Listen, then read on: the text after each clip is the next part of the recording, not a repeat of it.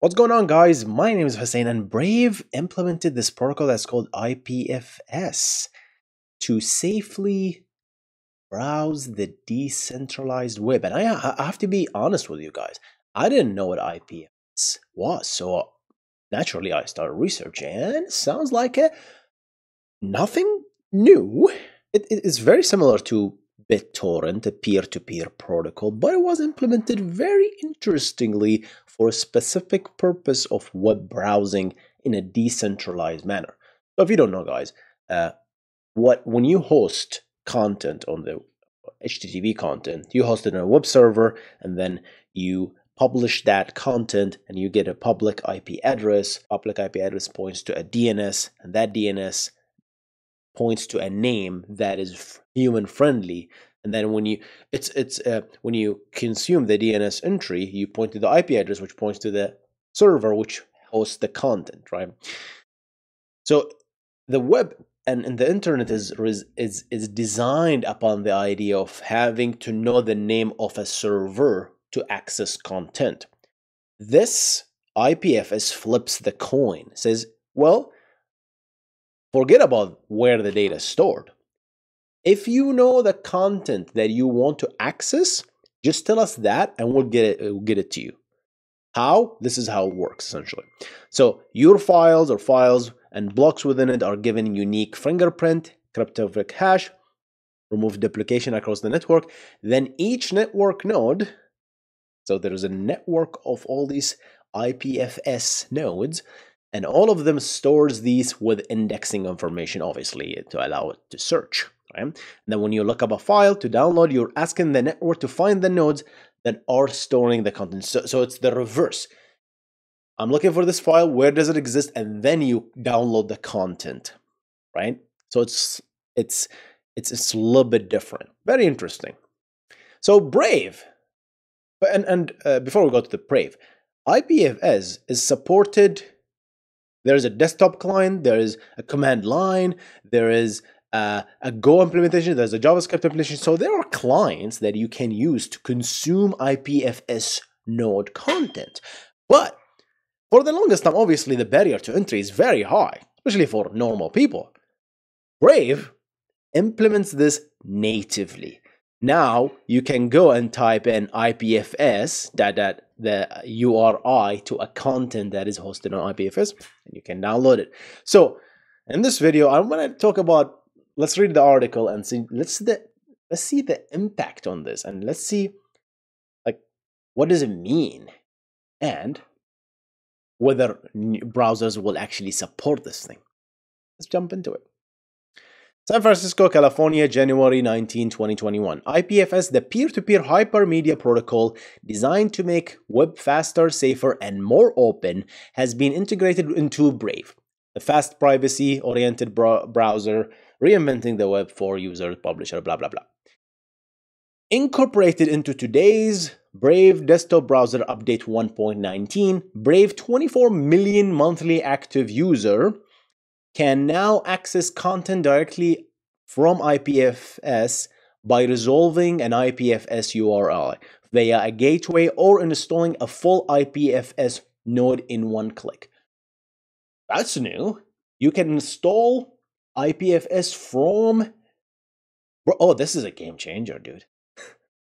So they made the client part easy. Now they also made the server part easy. You can host and consume client. That's a game changer. We'll see what all that means in a minute.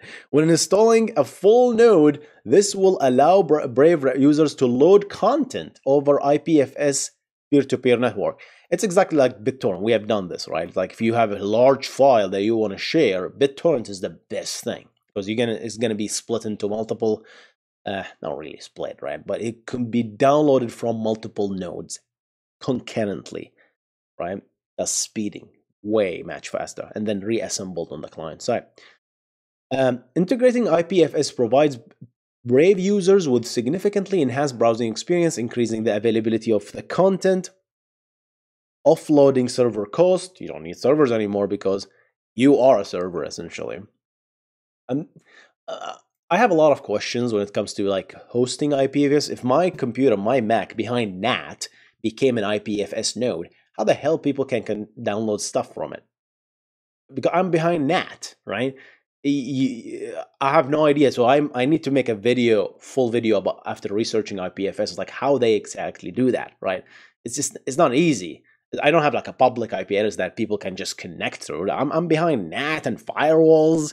This is not 1995 anymore, where everybody had a public IP address. So again, we have a lot of questions to answer. UDP hole punching, whatnot. God knows what's gonna go there. From the content publisher and improving the overall resilience of the internet. Molly McKellen, project lead at IPFS, said, bringing the benefits of the distributed web to Brave users. Brave users, get it?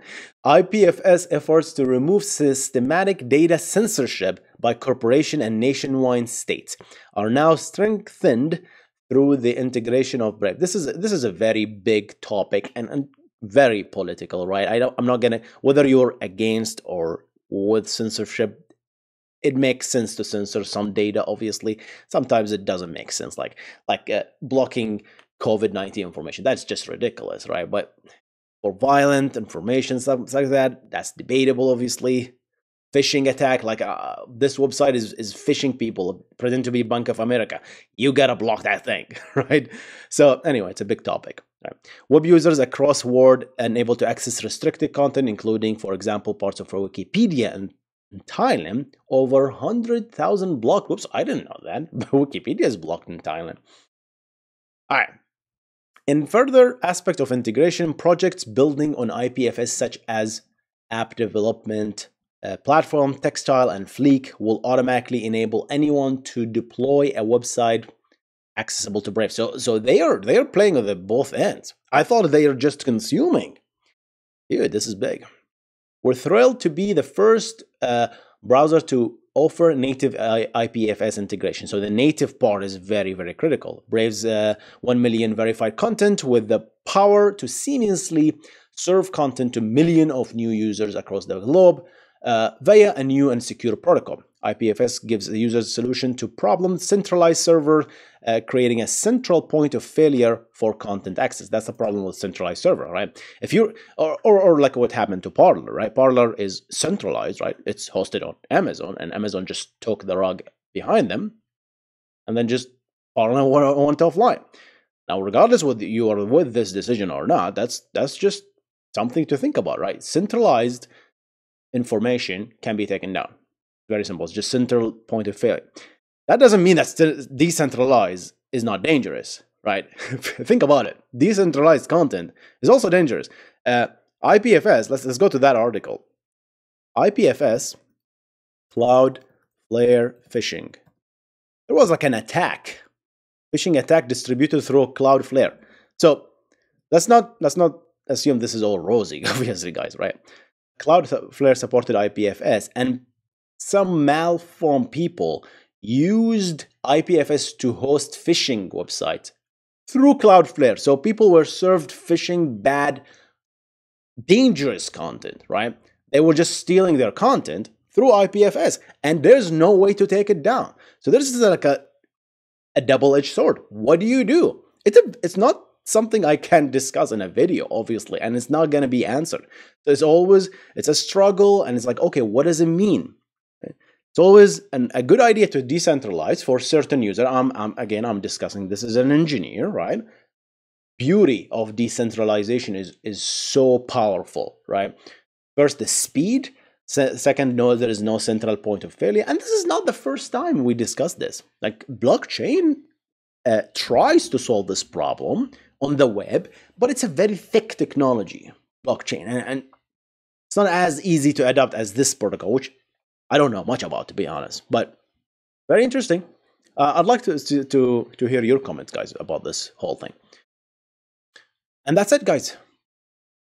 Very, very interesting. Really, very, very interesting technology. I'm not sure Firefox and Chrome will follow the lead. IPFS is just a protocol, right? There's nothing fancy about it. It aims to surpass HTTP, right? So this is the replacement of HTTP, essentially.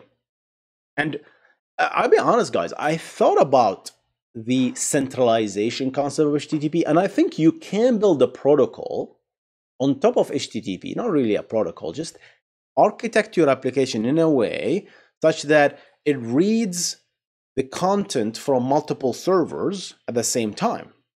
And if you think about it, we kind of are doing this with load balancers and proxies and reverse proxies, right? If you go to a certain DNS entry, you get one IP address, right? But if your client support a multiplexing HTTP protocol such as HTTP 2 or 3 or even Quick, if you're low level, then you make multiple requests to the same IP address concurrently.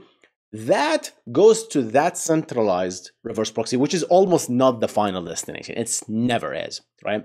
So that reverse proxy then shuffle into multiple servers at the back end, and then fetches the CSS from one server, fetches the JavaScript from another, fetches the HTML from another, fetches, I don't know, some database content from another endpoint, all of them happening on the parallel, and then comes back and then shuffled back to the content. So technically still it's centralized as a system, but you can take this idea and run with it and make the DNS, for example, return multiple IP addresses where the content reside.